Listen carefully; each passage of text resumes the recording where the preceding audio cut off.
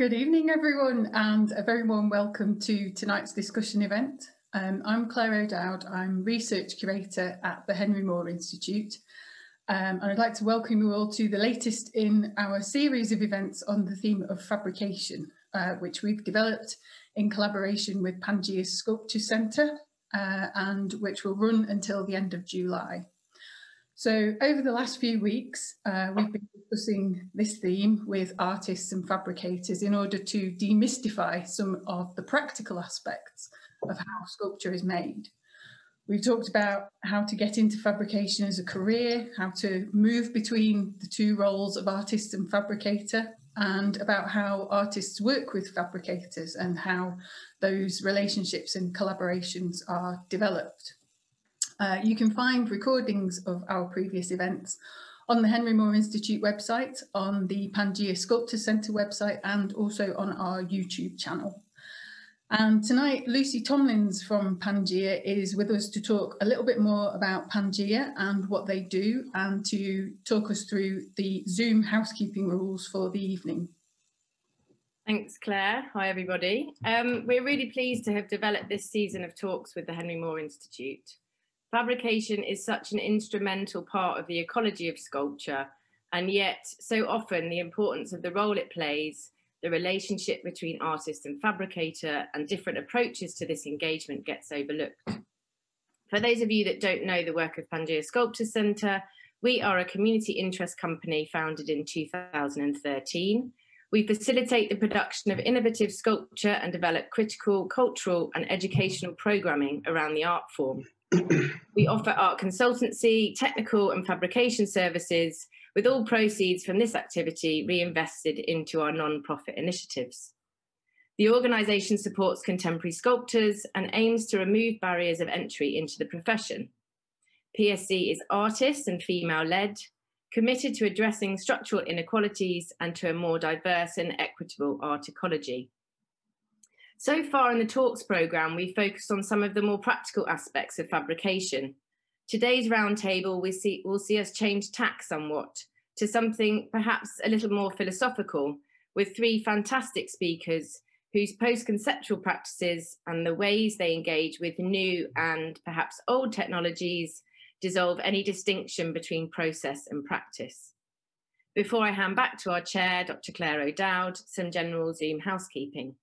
For those that need them, subtitles can be turned off and on by clicking the live transcript button on the bottom toolbar, the one with the CC symbol on it.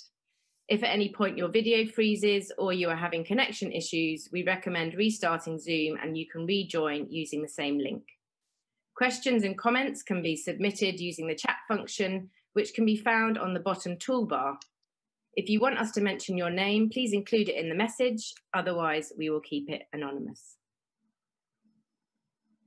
Okay, thanks, Lucy. So as Lucy said, tonight's theme is new technologies.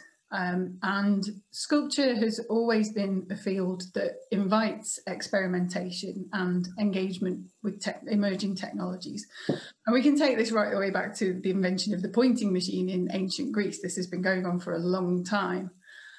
So the histories of sculpture are also often histories of technologies and the ways in which artists have adopted them. So this evening, we're joined by three amazing artists who have embraced different forms of technology and who all use them in very different ways. So Alice Channer, Alice describes her work as 21st century process art, and she aims to make different processes more visible within her work. Alice uses a huge range of materials, including crab shells and ammonites, stainless steel, limestone, recycled pellets, pleated silk, and her sculptures stretch out or speed up different production processes: industrial, post-industrial, and natural. And those processes include 3D mapping and printing, as well as sand casting and industrial coatings. Alice's work traces the disappearance, mutation, and possible evolution of multiple bodies. And the idea of bodies in this context is definitely something that we're going to talk more about tonight. Alice has exhibited widely, nationally and internationally, and her work can currently be seen as part of the Liverpool Biennial and also at the Large Glass in London. Daniel Steegman Mangrané is tonight joining us from Rio de Janeiro, where he's been based since 2004. Danny's research focuses on biological processes and anthropological discourse, and his sculptures and installations dissolve the distinctions between the traditional binaries of culture and nature, subject and object, reality and dream, visible and invisible. Danny's work often involves multiple processes, from scanning and modelling to 3D printing and virtual reality. His work has been shown in galleries and museums across the world, and at the moment it can also be seen in Liverpool as part of this year's biennial, although not by Danny himself, and I hope we can talk more about that shortly. And finally, Zachary Eastwood-Bloom. Zach uses a range of media and processes in his work, including sculpture, video, dance, sound, photography and drawing, to explore human progress and the ways in which humans attempt to understand the world around them. Zach first began to explore digital technologies during his MA in ceramics and glass at the Royal College of Art, and since then he's used digital processes in combination with more traditional materials, particularly during his recent period as an artist in residence at the Scottish Ballet, where he used motion capture and digital effects to create a series of short films. And Zach's currently working on a research project exploring artificial intelligence and machine learning in relation to sculptural aesthetics, which I'm really looking forward to hearing more about. So this evening, we've asked all of our participants to prepare a short presentation about their work so that we can learn more about what they do before we plough into questions and discussion. So first of all, I'd like to invite Alice Channer to share her screen and tell us more about her work.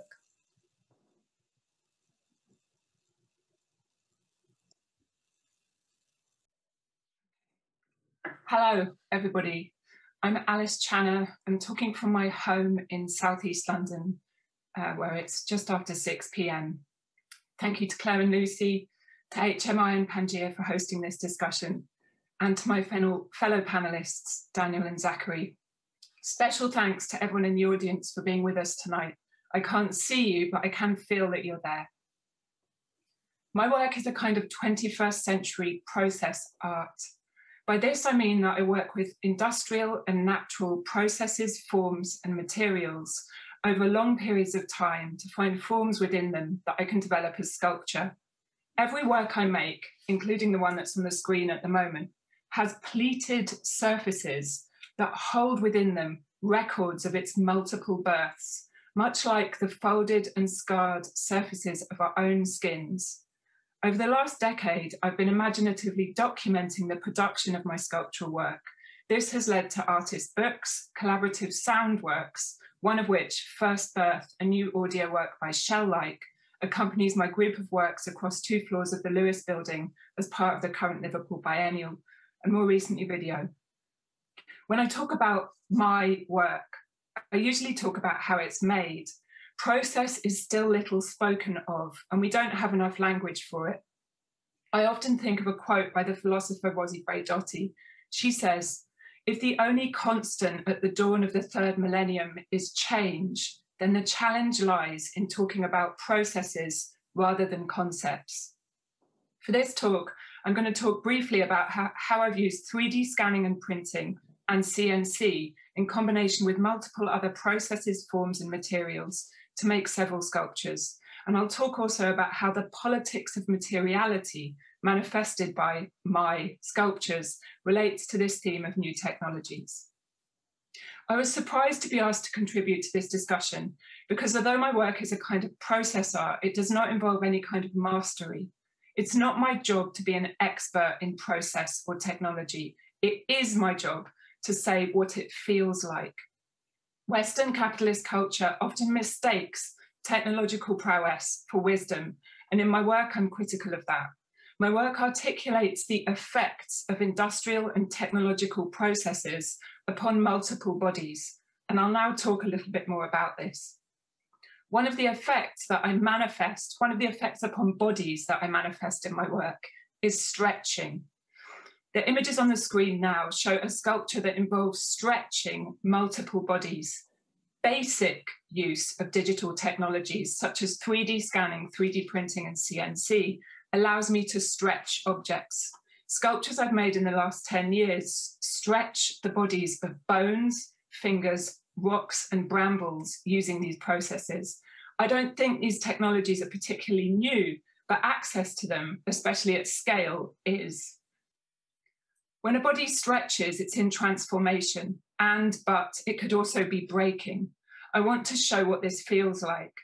Imagine your bones stretching. To me, this feels both ecstatic and potentially painful. In my pair of sculptures, both titled Ammonite and currently on display at Liverpool Biennial, I stretched plastic models of human femur bones to megafauna proportions. Stretching also makes multiple processes and forms visible in the surface and skin of the sculptures, which you can see in these images of megaflora that are on the screen at the moment. I do not understand size, but I do understand scale. And the capacity of these technologies to stretch objects has given me a means to negotiate monumentality on my own terms. The image on the screen at the moment is of a new sculpture, Megaflora. Megaflora is currently on display as part of a solo show at Large Glass in London. Next, I'll talk through a sequence of images that show some of Megaflora's multiple births. As we look at these images, think back to the images of the finished work and the way the multiple processes remain visible in its skin.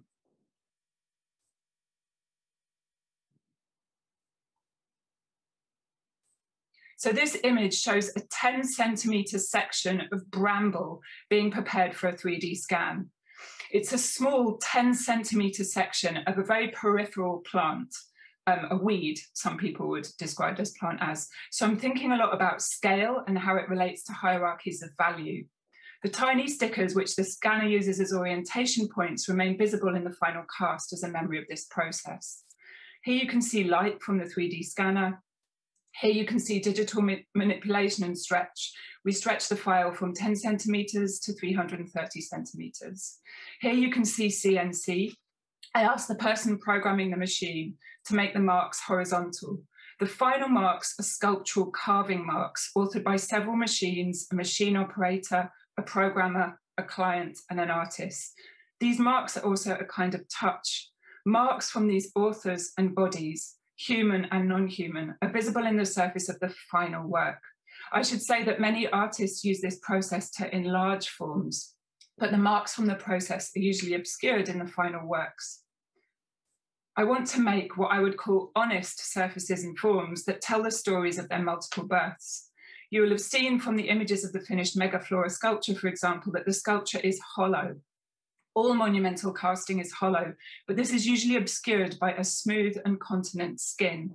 The body of Megaflora, like all of our bodies, reveals its processes and hollow center. So here are some really beautiful images of the sand molding and sand casting process. These are industrial processes with ancient roots close to how the first metal arrowheads and jewelry were made. This image shows the interior of the mold. It looks to me like the inside of a bone, another bodily resonance. Here you can see the mold, the sand mold, after the metal has been poured in. Here you can see the final form being exhumed and born from the sand mold. This image is primordial, and I often find primordial forms within industrial processes. This is important as I want my work to hold within it different kinds of time. The questions that I'm asking by making these objects as sculpture and asking you to encounter them in body are, at what point might a body be stretched too far? At the point that the skin starts to rupture or the earth starts to break, and what would that feel like? Here are images of Megaflora currently on show at Large Glass. In the surface of the cast, the sticker from the 3D scanning process, the marks from the sections of the sand mold, which we just saw, the lines from the CNC, which we also just saw, and the organic form of the bramble are all visible, multiple bodies. So like all of my work, Megaflora is figurative sculpture. I want to expand the category of figurative sculpture to include multiple bodies. Here are some images of another work, Planetary System, from 2019. In the context of this discussion, I would like to emphasize that no tool, no technology, no material, no process, no form is neutral. Also, a note on gender and the politics of working with these industrial machines and their war against bodies. These processes are patriarchal. They are written and built in the service of capitalism. As artists, when we work with them, we come up against this. It's part of the material and language of our work, whether we acknowledge that or not. We should not forget in our discussion that these technologies are death machines engaged in a war with living bodies, and that our work with them can be part of an asymmetric attack back against them. I will say again, these processes are not neutral and should not be treated as such. I do not experience my work or practice as linear, and I reject the linear narratives of progress that accompany new technologies. Instead, I'm trying to make work that includes different kinds of time. This is what the geologist Marta Herford calls polytemporal thinking, the ability to hold past, present, and future time in the mind concurrently. Alongside this incredible word, polytemporal, here are images of my 2016 sculpture, Burial, which uses a similar production process to Megaflora and the pair of ammonite sculptures to stretch rocks. An outdoor version of this will soon be on display as part of Sculpture in the City of London. So I'm going to finish with another Marta Herford quote and images of my 2018 sculpture, Elon Musk, which I thought was especially appropriate given the theme of the discussion. She writes, "Many of the environmental problems we face are a result of the failure in the early 20th century to anticipate how new technologies, the internal combustion engine, chemical fertilizers, antibiotics, plastics, would react over time with complex evolving natural systems. An unfortunate reality is that the unintentional consequences of our technologies will almost always outlive our intentional implementation of them." So this quote sums up the position of complication and of material complicity from which I'm working and my relation to the theme of new technologies. Thanks. Thanks, Alice. That was amazing. It's really fascinating to see how the work develops and how you think about the technology, which we will definitely come back to shortly. Daniel, can we have your screen share and see some of your work too, please? For sure.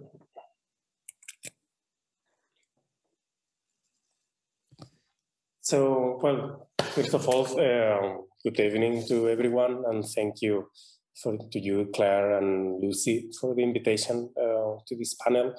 I'm very flattered being part of it, and I really hope I can contribute to the discussion and give some insights on my way of working with new technologies, or any kind of technology, actually. But so I have to say that I started working in a very traditional way, as you can see in the image on the screen. Working basically alone in the studio and doing everything with my own hands. But at the same time, I also felt the urge always to do things I don't know how to do. This had led me to make a lot of mistakes, of course, but also led me to work with amazing people who not only know how to do whatever I wanted to do at a given moment, but also had their own creativity, culture, and intelligence to find solutions I could never have encountered by myself.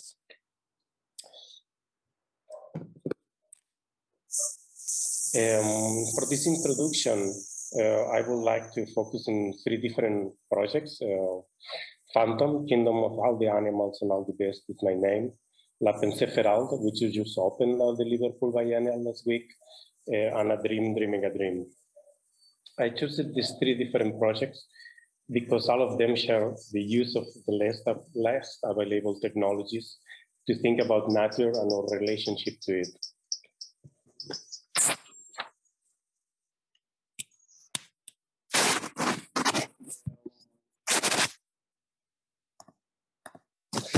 Phantom was commissioned by Lauren Cornell for her new museum triennial. It's a virtual reality work based on a laser scan of a portion of the Brazilian Mata Atlântica rainforest, which has been one of my main sources of inspiration. As you can see in the clip, Phantom uses tracking technologies to position the viewer and render their movements in the virtual world credible. We all have a very precise proprioception system that tells yourself where you are and how your body is moving in space. So if the virtual reality space, the virtual real world doesn't react exactly to your movements, you get sick, motion sick very, very quickly. You know? What today is pretty much an off-the-shelf technology, consumer technology, was still very much a developer's prototype in 2015. So actually no one had a really clear idea if this will work as we wanted.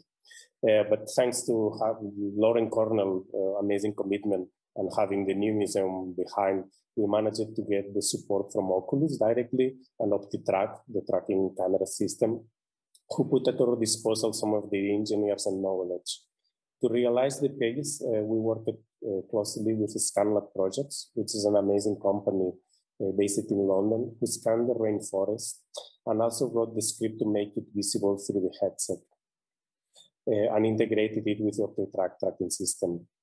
When you put the headset, you are at first very seduced by the image of the rainforest itself, which is at the same time very abstract, just made of these dots of light you're seeing on the screen, but at the same time very realistic with all the complexity and volumetric detail of a real forest.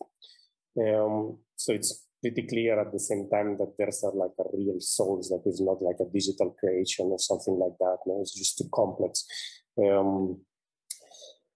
But the thing is that when you put the glasses, then you quickly realize you can move through the space, but you cannot touch anything, and also anything can touch you back.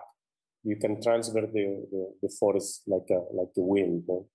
And then you realize you don't have a body. No? Wherever your body was supposed to be, there's only just a thicket of branches and leaves and vines.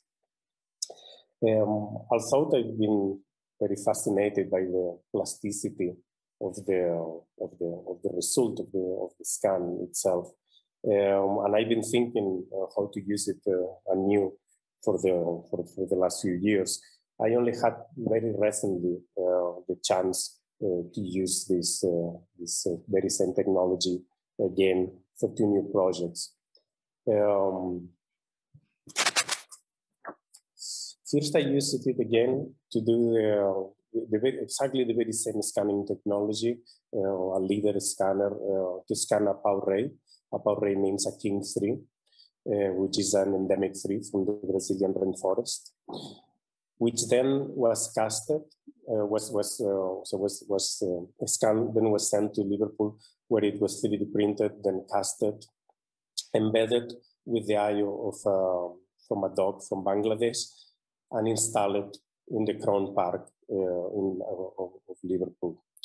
I want to take the chance actually to thank Chris and Cynthia from Castle Foundry, who, despite getting a really bad COVID infection, managed to do the work amazingly beautiful and on time for the opening. Well, while I'm still myself thinking what it means to have a menaced rainforest king with a Bangladeshi stray dog eye peering the city from the British Crown Park, I might share an idea. That impressive 3 was scanned, dematerialized, metamorphosed, and then materialized again on the other side of the Atlantic, making the inverse travel of that of millions of slaves that were traded from Liverpool for centuries. Lastly, I would like to introduce a little animal that come recently to life thanks to the invitation of Soledad Gutierrez to participate in one of the TBR 21 stage chapters. A dream, dreaming a dream, is a lonely panther wandering through a dreamlike forest. From time to time, the forest collapses and the panther wakes from her dream, just to find herself in the same scenery, which she then starts to wander again, until the dream collapses again and again and again and again, perpetually trapped in a cycle of work and dream. To make a dream dreaming a dream, I worked and still work actually with a company in Barcelona called Bassetis that develops digital contents and environments. We took the scan, the very same scan of Phantom, the first work I presented, and we placed the animation of this little predator, this little panther.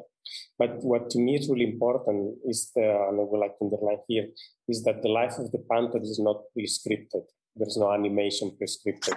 The panther is an artificial intelligence that is constantly and in real time deciding what to do and where to go. This 3D real-time procedural animation is totally autonomous and is actually happening despite anyone accessing the stage website or the work being exhibited anywhere, which might bring to the digital realm the old ontological question. If a tree falls without anyone listening to it, does it make any sound? I believe that the answer is yes. First of all, because the question is badly formulated by putting the humans again at the center of the stage. If a tree is in a forest, the tree is at least surrounded by another trees who will immediately and acutely sense its fall. Secondly, because a forest is not made only of trees. A forest is made of millions of forms of life and non-living agents, constantly interacting and sustaining each other metabolical processes. I cannot think myself of a better metaphor of how the body of work of an artist should be built, how an institution should work, or how society might engage in common well-being. It's in fact a model for a new cultural paradigm, one that instead of separating acknowledges that everything is entangled. So for me, when using art technology, what is important is not how fancy or advanced it is, but how it changes our understanding of ourselves. And that's it. Thanks, Danny. That's amazing. My mind is being blown by all this work tonight. It's absolutely extraordinary, and I can't wait to hear more about that. And I love the question about if a tree falls in the forest. That's a really interesting way of looking at it. And finally, Zachary Eastwood-Bloom, are you ready to go? I am indeed, yeah.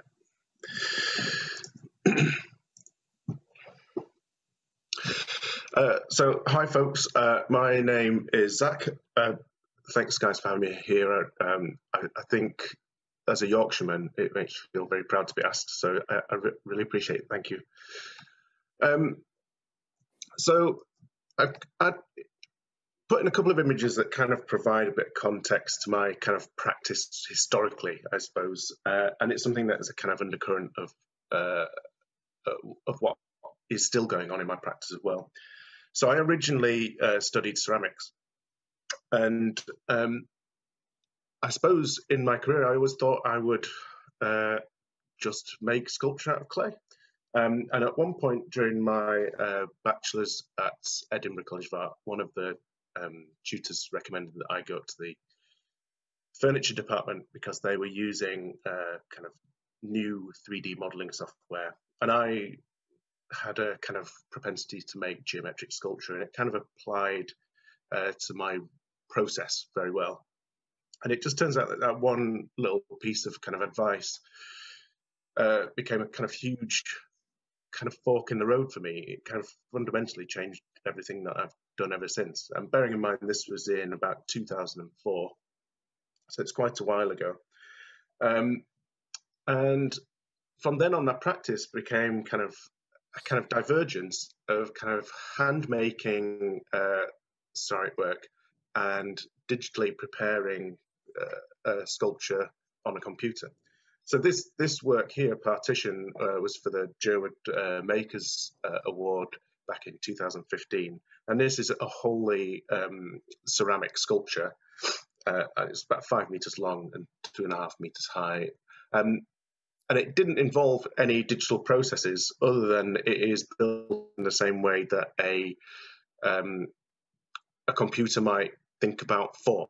So it's built in a kind of mesh-like structure. So I was interested in this kind of dividing line, I suppose, between what is a kind of material reality and a kind of digital reality. You know, it's a kind of a boundary that we kind of cross on a daily basis, but it's kind of a rigid boundary as well that we can't physically cross, if that makes sense. So that's why this piece is called Partition. And ceramics is something that has kind of I've continued to work with over the years, and I go through phases actually of where I can spend quite a significant amount of time sat at a computer, kind of developing new work using 3D modeling software. But I still get this really physical need to actually have to use materials and make something. It's the way I describe it is I kind of get itchy fingers. I need to do something, kind of physically make something to get away almost from that, or exercise that kind of digital kind of stuff from my brain.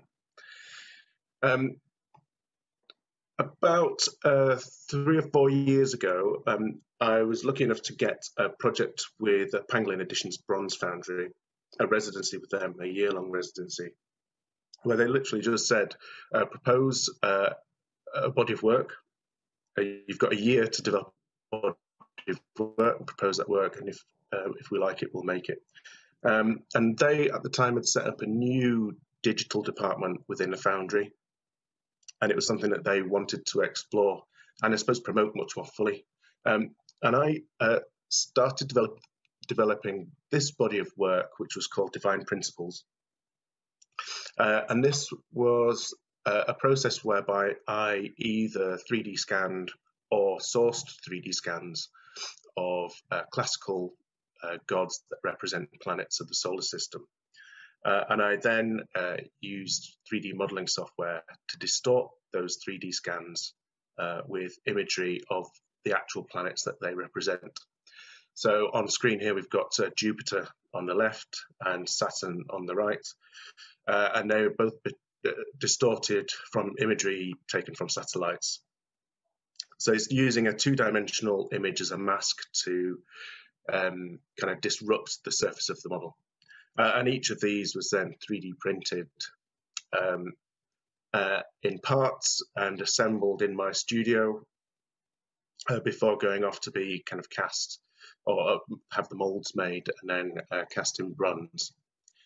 So I suppose this process kind of alleviated that kind of need to do something. I mean, I suppose at this point I'd spent quite a significant amount of time looking at screen, preparing these works.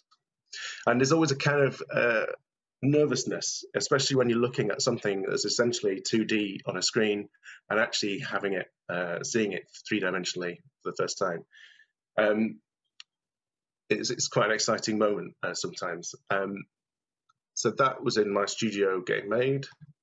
And here's 2 other works from that series. So Mars on the left and Venus on the right. Now, Venus is the only female of the solar system, so I kind of thought she should be a very different material from the rest of the sculptures in that series. So she was made in marble, which was CNC milled out in Carrara in Italy. And I kind of love I currently live in Glasgow. And I wish I could work in an environment like this. It's kind of beautiful. These kind of machines and the quarries. It's got a real kind of juxtaposition thing going on. I find it quite stunning. This is a kind of another process that I've used as well, which is looking at software which uses simulation. So this is a kind of software called Cinema 4D, which uses physics to determine the kind of movement or kind kind of physical actions of an object. And in this case, I took a bust of a 3D scan of Plato, which I 3D scanned myself, and he's then imported into this software. And I kind of create him as a rigid body, and into him is then poured a series of platonic solids, which are kind of collider bodies, which kind of move around, and as they get poured in, they nestle and kind of make up his kind of structure, or his bust, I suppose, as platonic solids. So that's Plato made from platonic solids. And that as well was cast in bronze for the Divine Principles series for Pangolin London. It was interesting what Daniel was saying actually about kind of finding or exploring things you don't know about and kind of technology that you don't know. I was lucky enough to get a residency with the Scottish Ballet in Glasgow for their digital season. And again, given a certain amount of time to, basically hang out among the rehearsal spaces and propose a new body of work to work with them. Now, I kind of initially thought that I would begin by 3D scanning ballet dancers. I mean, it's quite logical actually now that ballet dancers don't really stand still for very long, and 3D scanning is not a kind of very practical application for working with dance. But one thing that did start to look at was motion capture, and how I could start to generate shapes and forms from kind of motion capture data extracted from the movement of the dancers. And these were some of the tests that I did very early on. So this is kind of a line set between the two forefingers of the dancer, which then extrudes as it moves. And what I like about these processes is you can assign materials, so you get a general idea of what these things look and feel like. I'm just going to show you some of the background kind of research that I did for that project, but the whole project resulted in a series of kind of objects as well as images, and the main kind of body of that was 3 videos that were augmented digitally with kind of, I suppose, special effects that are all kind of linked to the movement of the dancers. So for me, it was a very kind of different environment to work within. I was kind of used to kind of very static kind of sculptural things. And what I was trying to find with this was kind of something really sculptural that wasn't kind of static, something that was moving.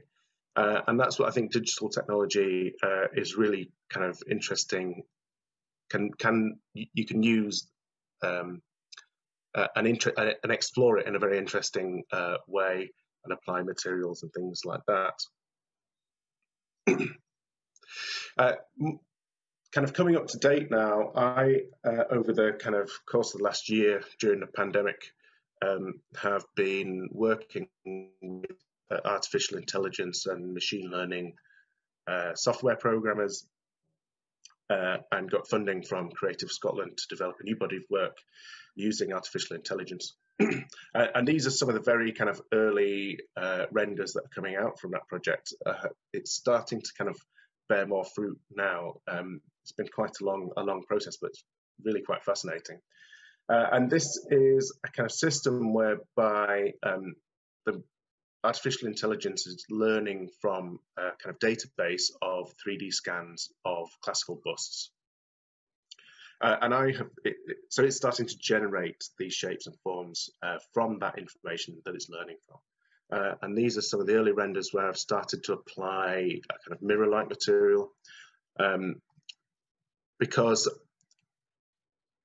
artificial intelligence, for me, it's always kind of projected as this kind of future technology, but in reality, what it's doing or what it's learning from is kind of historical information. And that historical information can quite often be, highly corrupt or warped or just kind of hugely misinformed. So in effect, artificial intelligence becomes this kind of mirror that we kind of view ourselves through. So that the kind of application of kind of glass or glass blowing, I suppose, and mirror seemed the kind of right process to explore with some of these shapes. And I am currently in the process at the moment of 3D printing and casting some of these in preparation for glass blowing and mirroring, and actually making them in real life. And then there's kind of some of the shapes and forms that are coming through. But what I kind of find really fascinating about a lot of these kind of objects is, as humans in them, we can kind of see kind of a certain body language. You know, you can take an individual one and look at it and go, you know, you can kind of get the sense of character from a fairly rudimentary shape, depending on the kind of slump of the shoulders or the size of the head. And you kind of assign a kind of masculinity or a femininity to it. So it's really fascinating that we're also bringing kind of more to these, or bringing a kind of a subconscious knowing, I suppose, to these shapes and forms. So that is where I'm up to date, and hopefully within the next year or so, I'll start to kind of be getting some of these out into some shows. So that's a kind of background of a lot of my practice and how I work using different software. But if you can have a look at my Instagram and website, and you can see a lot more kind of fuller side of my practice.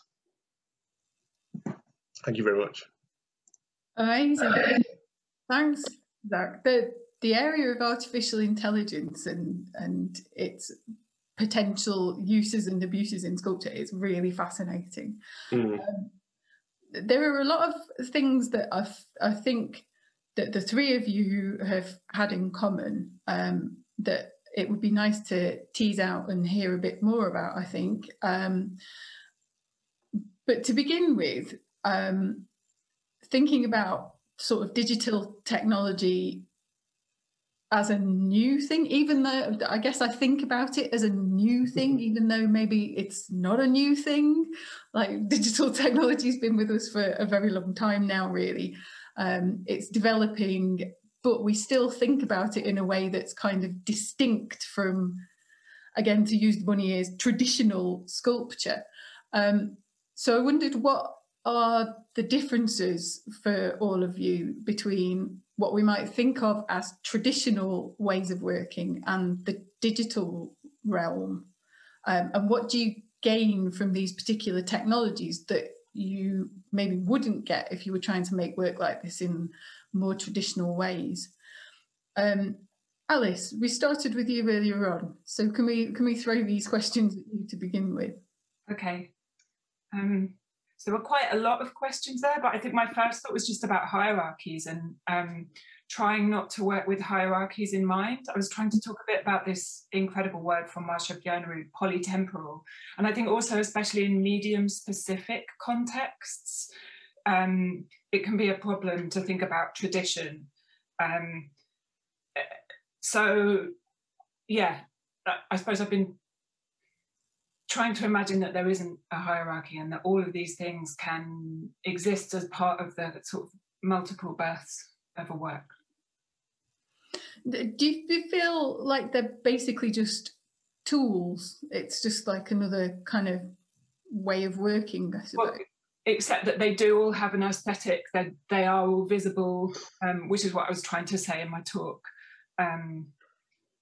You know, none of them are neutral. Yes, well, I think that's true of every material and every process, isn't it? That nothing is neutral. Everything has this kind of baggage in some way, I guess.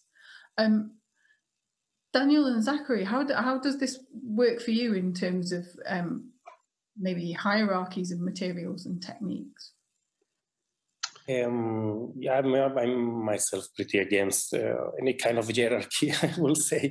But regarding the difference, now working with a digital technology and let's say a more traditional one, I mean, it will be a bit redundant not to say that that digital technologies are less physical, but they are also in, let's say, more subtle ways. There's I mean, I have the feeling that the to me at least, no, and that's probably also because I'm not a master in any digital technology, but the manual technologies, let's say, are more spontaneous, and their physicality somehow speaks louder. So when you make a mistake, it happens more naturally, and or whatever thing you are molding clay, whatever incision you make, it is there, no, and it's there, and it's already guiding your finger to the next movement, let's say, no. So it's somehow guiding, the matter itself is guiding the process, the output along the process, while digital tools, to me, are narrower in the sense that they are designed to a specific function, and it's very difficult to use them in a different way than the programmer expected you to use them, no? So you are somehow there's an agenda, no? There's a bigger agenda in the digital technologies that comes to the programming, comes to the utilities, and so the same way you cannot drive a car differently how it was designed to be drive. The same happens with Cinema 4 Pro or any other. But obviously this is also because I don't know how to use these technologies properly myself, no? So probably when you are much better at them, you feel freer inside, no? But I don't know, I think Zachary has much more experience in working himself with this. Well, I'm quite experienced with some software. Some of it I've been using for a long time, but I really like the experience of not knowing how to use things. So, and not really knowing what's expected of how to use certain kind of software and technologies. I quite like coming to something, I don't know, like there's a software called ZBrush, which is very kind of malleable, I suppose, in terms of a materiality, let's say, because it's not material, but some software is very rigid and this works in a very soft way. And I have no idea how to use it, but somehow I seem to get things out of it. And a lot of it is trial, experimentation, and not limiting myself, I think. I have no expectations of myself. So, yeah, there's something kind of fascinating that happens when you don't know how to do something digitally. That's a really interesting thing. Can I pick that up? Because that's something that, Alice, you talked a lot about, that it's not your job to be an expert, and that Danny, also, you said you love to do things that you don't really know how to do. Can you say a bit more about this kind of experimentation and what this allows you to do? Alice, can I pick on you first? Yeah, I think I was just thinking in relation to that, just about disembodiment, and disembodiment is part of embodiment. It's a feeling too, and there's something about the question for me in making work always is, how can I manifest different bodies in a sculpture? And there's something about disembodiment that digital processes do particularly well. And I think there was a moment, both of the other panelists, Daniel, you said at some point, then you realise you don't have a body in the VR. And I thought, well, that's, to have a body and realise that there's a moment where you don't have a body is extremely strange. And I was thinking about also this moment of when an object that has been scanned, for example, this kind of piece of bramble, becomes digital information. And Zachary, you talked about this, the moment, there's a during the multiple births of the sculpture that I made using a 10-centimetre part of this, it was digital for a long time. And that was also during the last year where life kind of became quite digital. And then there was a moment where it kind of materialised, and that's a huge change. in embodiment, a huge change in touch. I always think of these things as kind of going through a series of filters. You know, you know, it's an object that might get scanned and it becomes a kind of immaterial object, and it kind of goes through another filter then where it's either, you know, CNC'd or 3D printed, and then it goes through a kind of molding process, which is a kind of negative, and then into a positive, and fluid and solid. You know, it goes through all these kind of filters, which each one leaves a different mark, and I find that kind of syntax quite interesting. But those marks are often seen as mistakes. So to go back to what Claire was asking about mistakes, you know, they're often, in the context that I work, I see a lot of other sculpture being made, and most of that sculpture, you don't see the processes, because at that point it would be a mistake, and that really fascinates me. Yeah, I like the marks of the process. I mean, but it was always the same with me on ceramics. I like actually seeing the little scuffs or fingerprints or kind of squelches of the material. Like, you know, it retains an honesty of process. Yeah, I agree with that. There's when Alice was saying, no, like any monument is hollow, actually, you know, every horse, every whatever, every general you have there is just hollow. No, you tap it, but they pretend to be solid. They pretend to be massive, no. And also my body, there's a hole that goes all the way, you know, and this is full of holes, like, yeah. Do you when you're working, one thing that's come across, as well as the kind of experimentation and the way that you kind of don't know anything about it, one thing that's clear is that there's a lot of human input into all of these processes. Like, digital technology seems kind of a bit remote sometimes, but actually it's something that humans make work. And those kinds of marks and the tool marks and the finger marks and everything, it seems like it's all part of this same continuum of making the making visible, which is one of Lucy's favourite phrases. Can you say a bit more about about making in terms of the digital? Because this is something that really fascinates me, and the kind of human input that all of you put into the work. Who can I pick on first? I have to pick on people. I can go. I mean, to me, and this is something I was clear enough. But when I was saying at the beginning, I started just working by myself with my own bare hands, and then suddenly I started to need people to help me. No, this is the reason. This is because they control the technology. I don't control. No, actually, the first time I started to work with a team of people. No. Was when I did my first film, and then I realized that I needed a camera, I needed a sound engineer, I needed a producer. I mean, I needed a bunch of people, no, to help me. And then this totally changed my way of understanding my work, or how I could develop my work. No? And then I started to collaborate more and more with other people, because one of the most fascinating things that happened is that all these people that came, the sound engineer, the cinematographer, they came with an amazing knowledge of their own disciplines. They have, like, obviously when you make a team, you try to do the best team possible, no?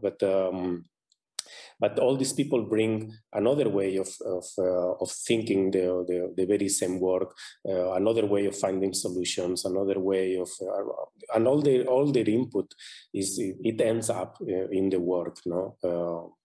And so it's also for me a very put in the most simple way I can imagine.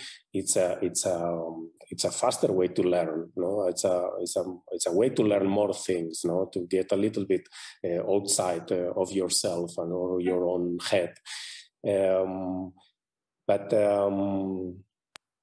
I was going to say something else, but just skip my mind, but it will come back eventually. No, yes, this is also for me a way of enhancing the vulnerability of the work, no? Or leave it open, leave it more, because, you know, I could say, oh, I want just a cube, and the cube will be just, but I don't know, this just by working with other people involves listening to these other people, involves leaving some parts of the process open up to whatever it is. No? So this aspect of making the work more vulnerable, more porous, or more whatever you can name, this really interests me a lot. Did Zachary and Alice, do you find this as well, that the processes are kind of generative, and when you're working with other people, there's a kind of that it becomes generative and things take on their own life? I mean, much of my work is about thought processes. You know, for example, the planets, the sculptures of the planets. That was really about, I suppose, how people think about. I don't want to say religion, but mythology and religion, let's say, and factual information, like, I mean, factual, unless you're a flat earther, maybe, but factual information like planets, that's scientific data, you know. So, and the same with the AI stuff, it's about thought processes, it's about thinking and how, you know, things are kind of considered or digested. And one of the things that was really fascinating about the Scottish Ballet project for me, and it's similar to Daniel, is making films and working with multiple people, cameramen, producers, musicians, dancers, choreographers.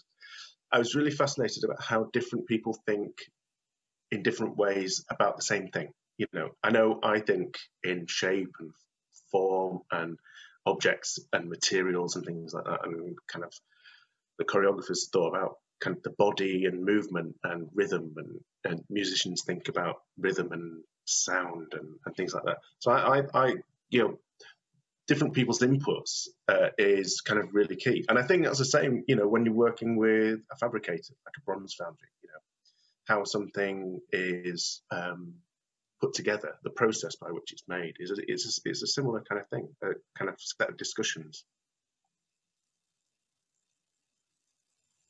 I just wanted to add that this idea of digital technologies being somehow inhuman or kind of removing the artist can actually be really useful, because for me, their inauthenticity, their artificiality, the way that we're kind of suspicious of them is useful, because I'm not really interested in authenticity.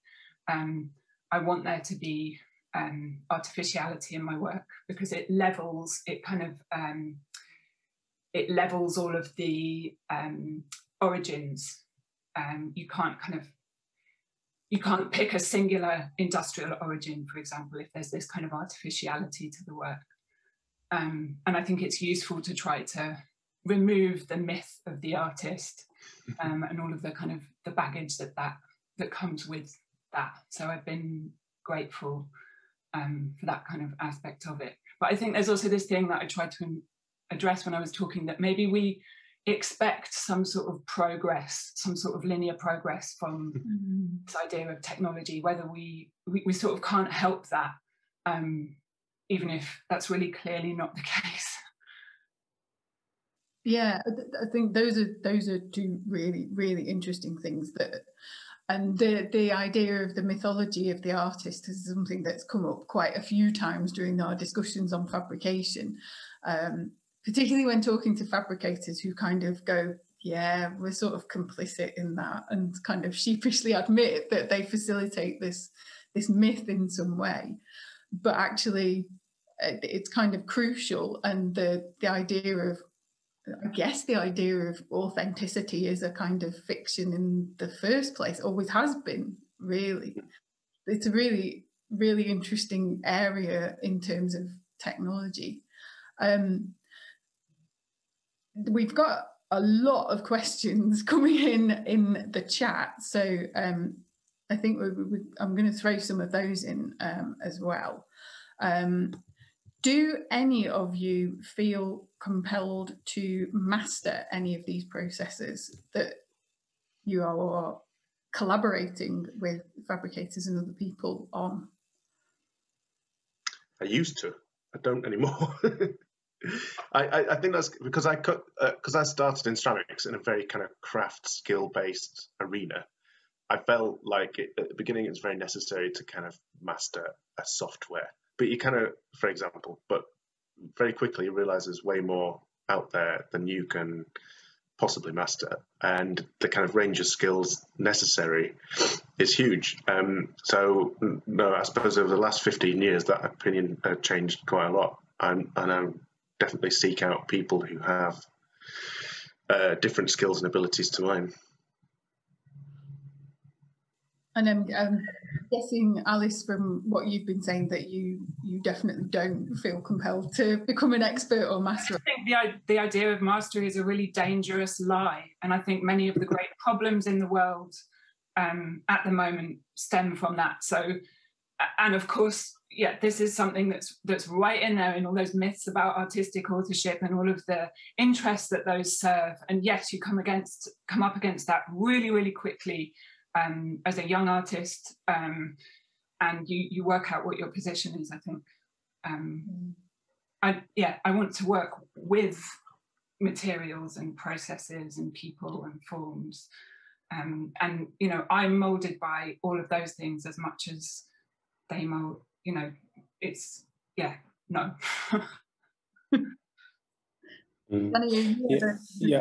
Yes, for me, I mean, I likewise, I agree with both Zachary and Alice.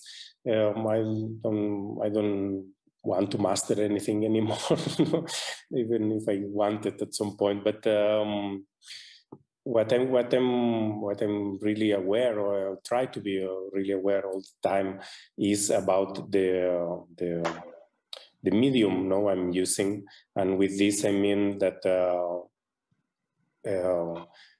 I will never do a 60 millimeters film just because it looks like conceptual art from the 70s. No? If I'm going to use a 60 millimeters film, like a short clip I show at the beginning, is because I'm working with and through the medium. No?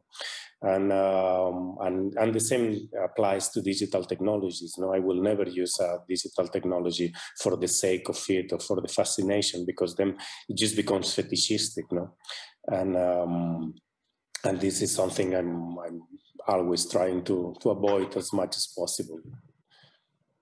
That's a really interesting point as well, and this is something that I kind of wanted to pick up with all three of you, really, about the fetishism of the technology. Like, is there ever a point where the technology, the process becomes more important and you start to like fetishize the technology? Is there ever a danger of that, or am I like projecting again? No, I guess it's true. I mean, for example, when I did the virtual reality piece for the new museum, this is something you can get in any supermarket basically right now, but 6 years ago, and it's amazing how fast it goes. There was no one that know how to do 3D scanning visible through virtual reality glasses, and then even have the people able to wander through this place, no? And no one knew if it will work, actually, not even the engineers from Oculus or the engineers from OptiTrack. But at the same time, everyone told me, okay, we have no idea who can help you, but I'm pretty sure that in a year and a half, there will be hundreds of people able to help you. and it's true, it's literally true, no? But there was also a moment that the curator get a bit worried because said, oh, maybe we are doing something that is so, technological or so different that people will not get the work, will just get, entangled in the technology, will just will not get over the technology. And, when in semiotics you say that for a sign to be readable, it needs to be transparent, because if not, you get stuck in the opacity of the sign. So for example, when you see a Japanese lettering and you don't read Japanese, you only see the shape or the form of the sign.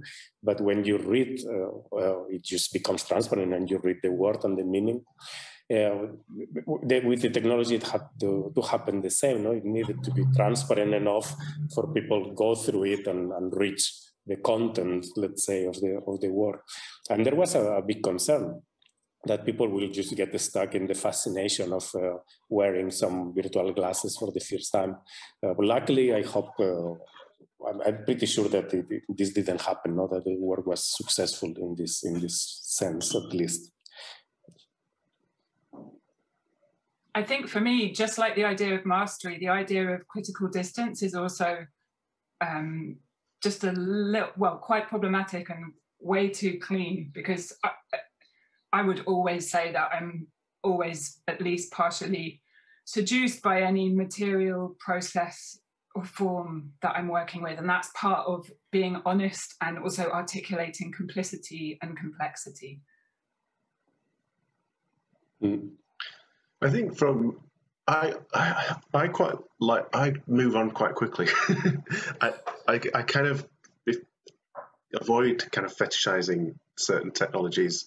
I get quite bored quite quickly and I want to do something different. I get excited by kind of other things. And sometimes that is kind of new technology or a different material. I think it's similar to what Alice was saying, really. You can't avoid it in some ways, but you kind of have to distance yourself in other ways. That's it's such an interesting discussion about like how involved you are with the technologies and like how much you kind of invest in them and stuff. There's a few questions relating to this kind of thing, especially about the kind of politics of materials and the politics of what you do. Daniel, there's a question coming about your work with the Amazon and how much you're influenced by what's happening to rainforests and that kind of how much of the politics fuels your work in that area? A lot. I have to say, I'm extremely concerned about the current situation here in Brazil. I mean, not only in Brazil, but in Brazil is probably the main focus of attention of deforestation and everything, because we have such a criminal government that is just unbelievable. No? Probably you still don't know that, but the federal police is just started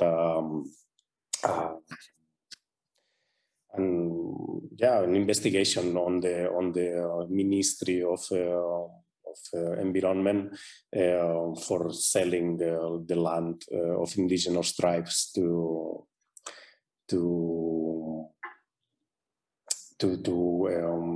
I don't know how to say that in English. The people that take the forest, the land to put cows, basically. And so they also want. I mean, this is not the Bolsonaro himself, or I don't know, the Ministry of Development or something. It's the ministry that should be protecting the environment. He wants to legalize the illegal mining of gold. And yeah, I mean, I don't really know how to relate that to the topic of the panel today, but yes, it really informs my thinking, my practice, my concerns, and my actions also as an artist, no, and my future actions. I was just thinking. In the back of my mind right now, that for example, with Phantom, no, with the virtual reality piece of the forest, no, I for this work, it's not the Amazon exactly, is the Mata Atlântica, which is the coastal rainforest of Brazil that is the most endangered of it all, and actually, the fact of being digital, and we are being wary about these digital technologies, as Elise was saying that she likes to use that. This work was also using that because at the same time that it felt completely realistic, and it had clearly, let's say, it was indexical in the sense that there was a real object that the scan was taken from. It was immaterial, it was irreal. Then suddenly you kind of were feeling the loss of this piece of forest. No? And so I guess actually many people came to me to talk about this, no? Like or maybe people who wrote like about this work being about this forest that already disappeared, or that is disappearing, even if this was not stated anywhere, no.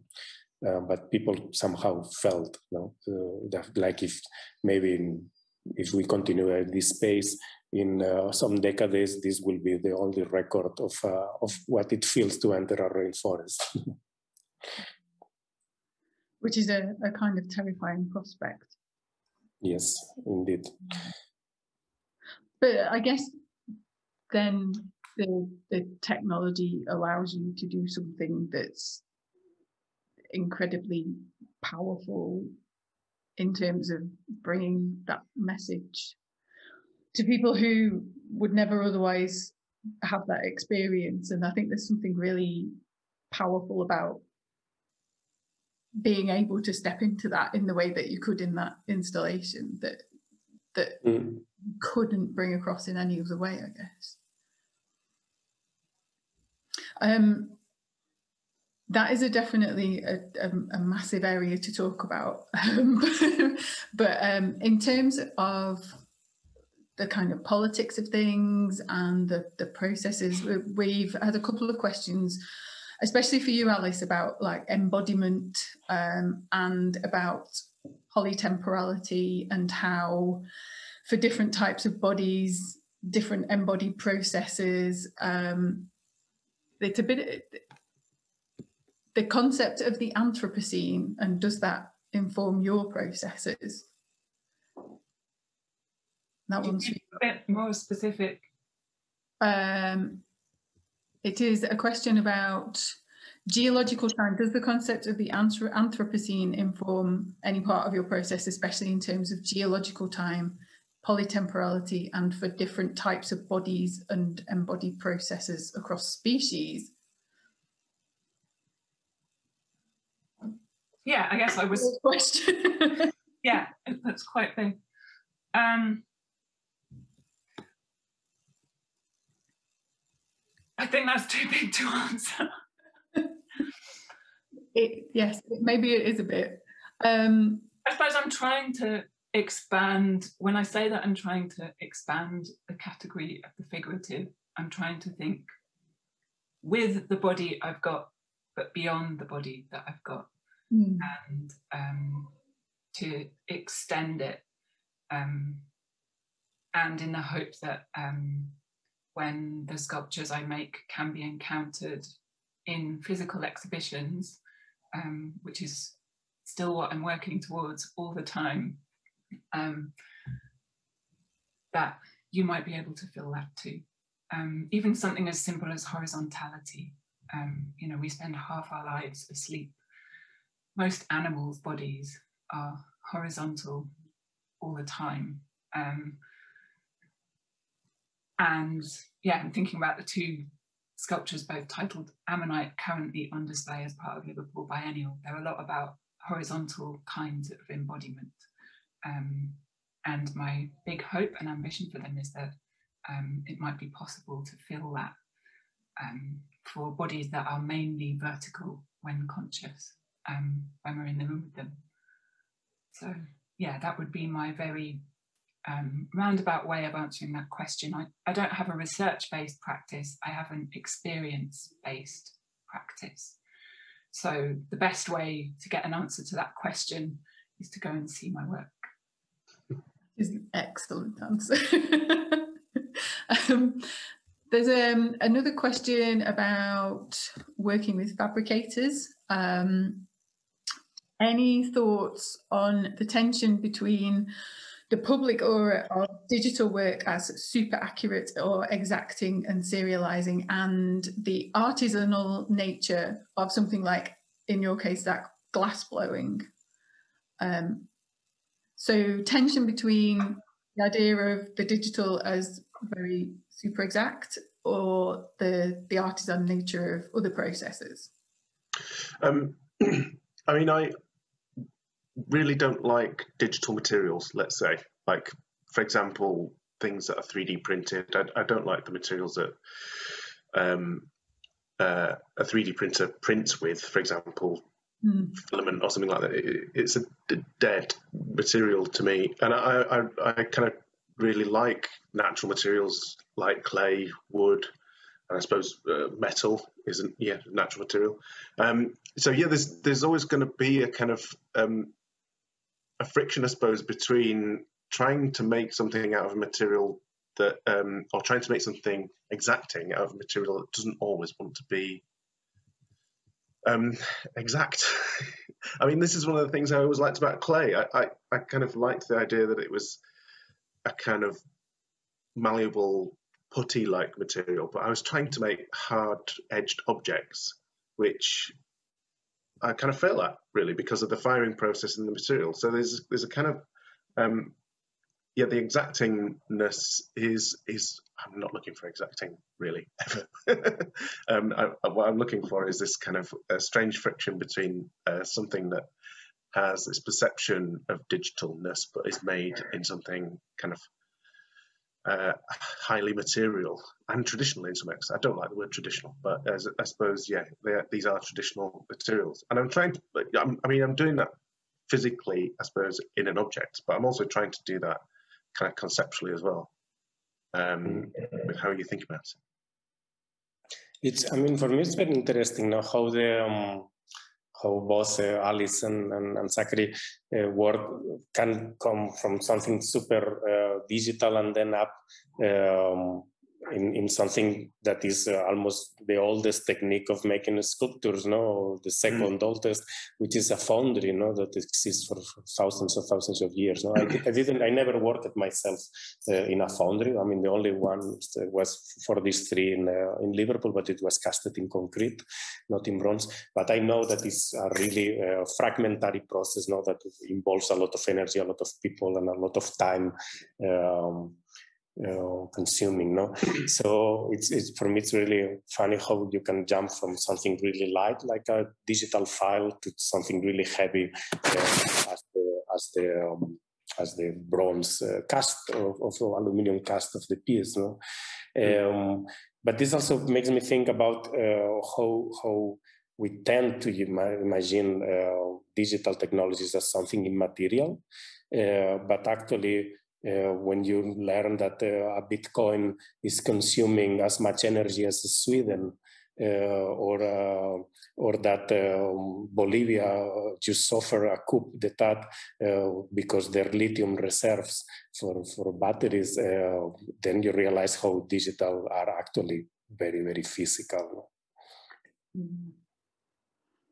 Yeah, absolutely. Those are real effects on real bodies. Yeah. Yeah, I guess that's quite an important thing to note, really, that actually all of these things are real. Like there isn't really this gap between the digital world and the real world. It's all real on some level. I think digital is really a projection, right, from something that is physical. It's a kind of, it is effectively like a projector. Here's what is projecting the information, and how you see it, or what it's projected onto, is the kind of output, I suppose. And that output is, ephemeral, like light in some respects. I guess that's another interesting question about whether the technology is the material. Yeah, true. It has an aesthetic, all these kind of questions around perfection or accuracy kind of leaning towards some kind of invisibility or some kind of disembodiment. And I think what we're all saying is no. Yeah. You know, it's full of glitches, it's full of mistakes, just like any other process. I think was, you know, finding what those are. But I also think there's a kind of belief in that this exactingness is kind of, or this idea of something exacting is digital, where, yeah, there are loads of glitches, there's loads of mistakes and kind of, you know, fuck ups, you know, and these are kind of inputted by humans. It's not different from kind of humans. It is kind of created by them, and therefore it's got all these kind of flaws in it that we recognise in ourselves. Yes, definitely. Well, I mean, I think you're absolutely right that the idea that digital equals perfection is a total myth, because anything digital is only as good as the human who's inputting into it, I guess. And you only have to. Also, the people who built the program. Yeah, exactly. Programs are built with agendas. They're built with certain kinds of bodies in mind. You know, there's a data bias. This is written into it, and as you start to work with it, that becomes visible, whether you like it or not. Oh God, that's so. I mean, there was this thing, no, that the iPhones, when they started being unlocked by the face, it just didn't work well with Black people. So then suddenly it happens that the algorithm or whatever it is there's some racist bias to it. No? The iPhone is also built for the hand of a man, you know, for a larger hand. Yeah. And this is the same for all tools, all processes, all technologies, all materials. They're built with certain bodies in mind.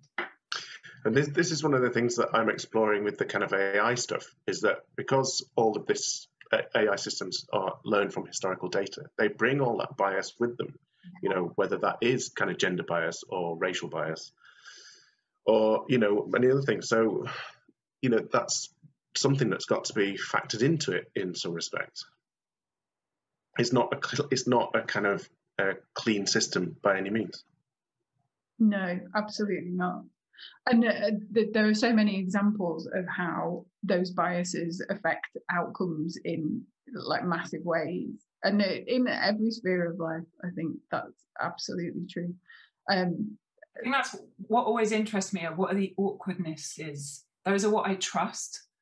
And I think that's where the art is. You know, it's the sand and the Vaseline that I'm looking for. Yeah. Oh God, that's a lovely way of putting it. You have a really excellent turn of phrase, Alice. That was, yeah, such a perfect way of putting it. Well, our time is nearly up. We're having a lot of questions about whether this discussion will be available to view again, because people are really fascinated by all of these questions that we've been thinking about. Yes, it will. It's been recorded this evening, and it's going to be available on our website and on Pangea's website in a couple of weeks' time, when we've properly subtitled it and bleeped out Zach's swearing. In the meantime, I would really like to thank the three of you in the last few minutes that we have. Thank you so much to Alice Channer, to Daniel Steegman Mangrané, and to Zachary Eastwood-Bloom. Thank you to Lucy for helping us host. Final reminder that the next event in this series will be our In Conversation with Nicola Ellis on the 23rd of June. And we sincerely hope that all of you will be able to join us then. In the meantime, please check out the other recorded events on our website. There's a whole range of wonderful discussions available from this series. And also, please check out all of the stuff that we are putting out to accompany our current exhibition as well, which I have been asked to promote. the Portable Sculpture exhibition at the Henry Moore Institute running at the moment. We've got loads of stuff online. Please take a look at it. But for now, thank you so much to Alice, to Danny, and to Zach, and a good night to everyone. Thank you for joining. Thank you very much. Thank you very much. Thank you.